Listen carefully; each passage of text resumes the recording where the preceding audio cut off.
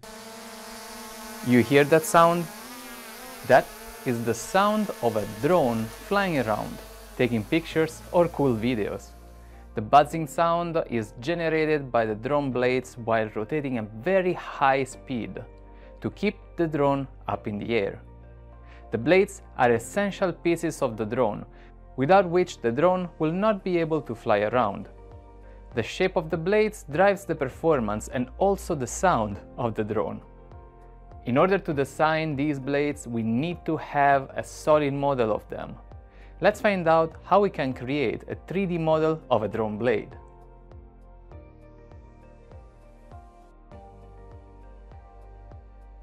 To build a drone blade, we will have to create the main body of the blade, the tip and the hub. Since the blades are the same, we can simply create one, copy it and rotate it to generate the second one. The shape of the blade varies along its span. This means that we need to know its profile at different locations. Once that is set, we can blend the profiles into the blade shape. Then we can create the blade tip by reducing the profile to a point. Last, we can generate the hub by creating a cylinder and rounding its top. It seems we have a plan now, so let's get started with building the drone blade. Go to File menu and click Space Claim Options. Under the Units section, make sure that the length unit is set as millimeters. Go to the Assembly menu and click File button. Select the file type as Point Curve Text. And then select the file profile.txt and open it. This file contains the coordinate of the points that describe the drone blade profile. In our case, the shape will be the same along the entire length of the blade. Only orientation and scale will change. Switch to 3D mode to view the imported profile. Let's create a surface body from this imported profile curve. Select the curve and click Fill tool. This will create a surface body from the selected curve. Hide the curves folder from the structure tree. Select the Split tool and select the Edge Split option. Now select the edge and specify 51% to split the curve in two sections. To view the split locations, go to the Display menu. Under Show, select Vertices. Let's further split the leading and trailing section of the profile. Select the upper edge and split it on the left side by specifying the percent value as 8%. Select the bottom edge and split the left section at 8% as well. Now, select the right section of the bottom curve and split it at 4%. Then, select the right section of the upper curve and split it at 4% as well. This step can be particularly useful when using the model to perform advanced simulations. Let's now create the different sections of the blade that we will use to create the final shape. Click the Origin tool and select the point located at the center of the leading edge. Now use the Linear Pattern tool. Select the surface body, then select the Z-axis from the Global Coordinate System. From the Options panel, keep the pattern type as one-dimensional. Specify the X count as 4 and the pitch as 45 mm. Then create the pattern. Now go to the Display tab. Under Show, deselect vertices to hide them. With the Pattern tool still activated, expand the pattern component from the structure tree and select the first component for patterning. Then select the Direction option and select the Z-axis from the Global Coordinate System. From the Options panel, keep the pattern type as one-dimensional. Specify the X count as 3 and the pitch as 12.5 mm. Create the pattern. Select all the surface bodies from the graphics window.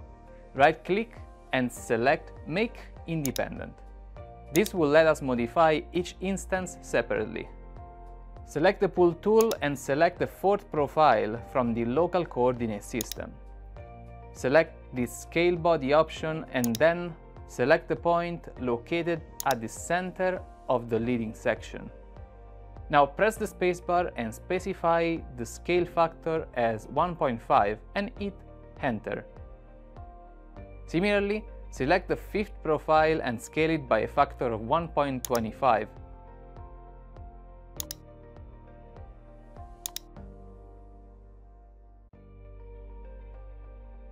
Now let's rotate the scale profiles.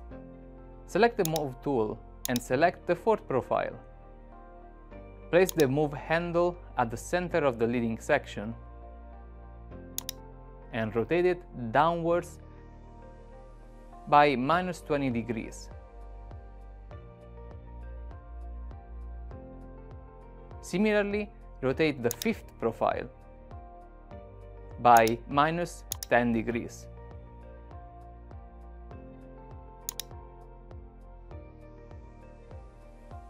Now we have all the pieces we need to complete the main body of the blade. Click the Blend tool and select the profiles one by one, starting from either side. Make sure to select the profiles in sequential order. Complete the operation to create the blade model. Let's now create the blade tip. Select the end face and switch to the sketch mode. Click the Move Grid option and move the grid along the Z-axis by 8 mm away from the blade. Select the Point tool and create a point at the center of the sketch grid. This point will be the end of the blade tip. Switch to 3D mode. Click the Blend tool and select the 3 points. Use the Ctrl key to select multiple points. Click the Select Guides option and select the leading and trailing edge as the guide curves. Use the Ctrl key to select multiple edges. The curve will now be tangent to the 2 selected edges. Complete the operation to create the curve.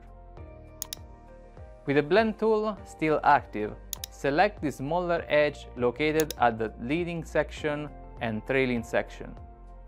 Now, click the Select Centerline option and select the curve that we created using the blend operation.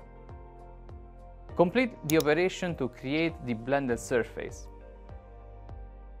Similarly, create the blend surface on the lower side.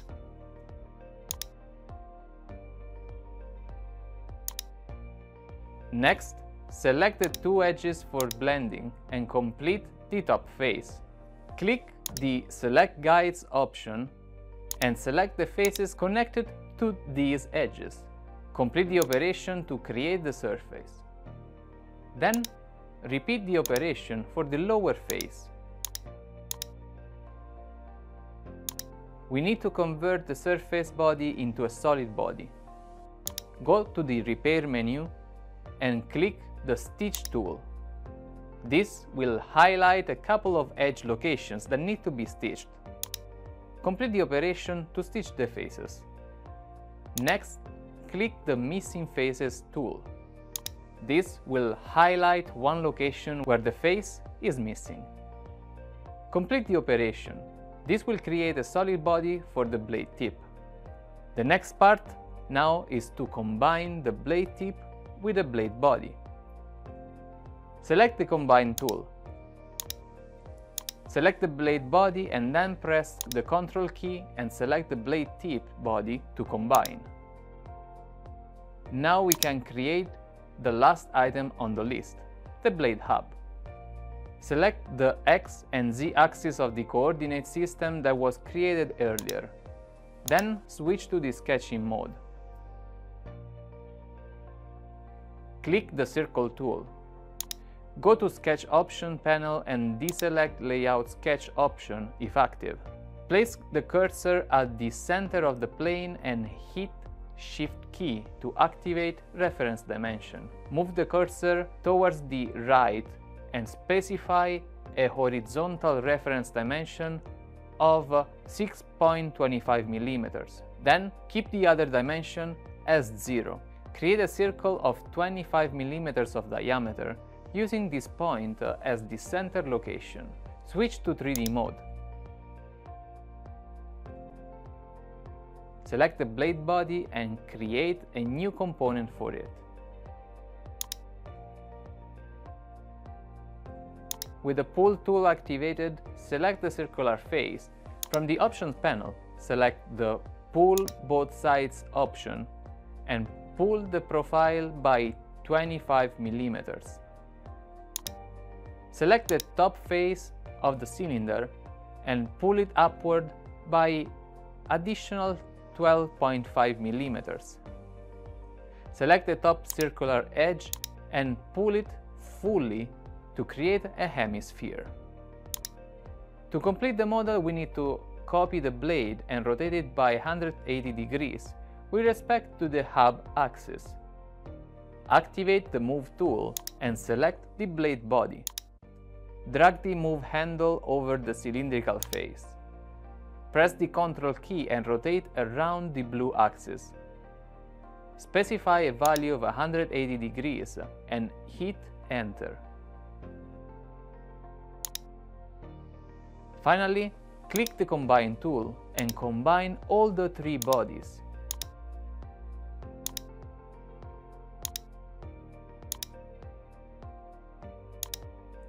The model is now complete.